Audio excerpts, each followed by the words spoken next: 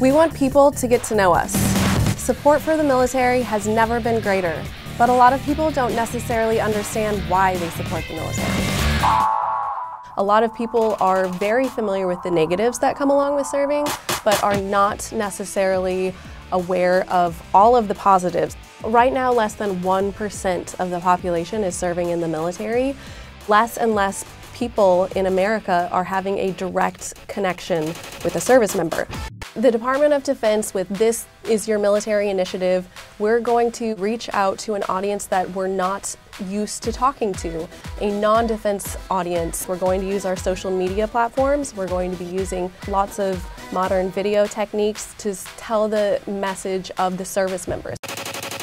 We have an incredible all-volunteer force, very young individuals who make these life and death decisions, and they have absolutely priceless leadership skills. The wider that civilian-military divide grows, the more it threatens the viability and the sustainability of that all-volunteer force.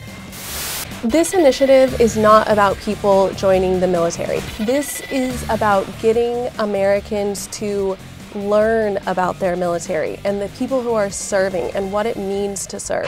That is a service member. That is what a veteran looks like.